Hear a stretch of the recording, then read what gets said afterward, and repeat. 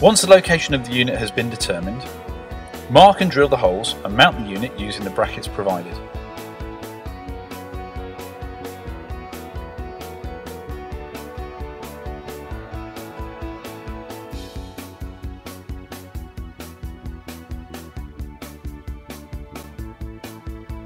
The condense drain can now be connected to the wastewater via a trap in accordance with Building Regs H1.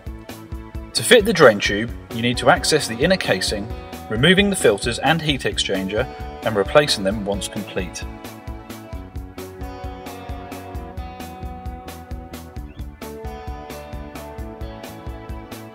The ducting system can now be installed in accordance with the prepared design, using rigid ducting as much as possible as it creates less resistance as the air passes through.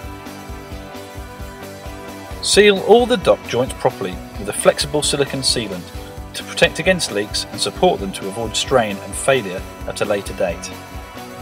All ducts passing through unheated spaces and the 2 ducts to atmosphere must be insulated to prevent condensation and preserve heat.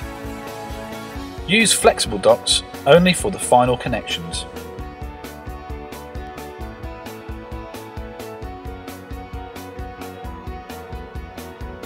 The 2 ducts passing to atmosphere should be sited at least 2 meters apart and not located where there are flue outlets, foul vents or open windows.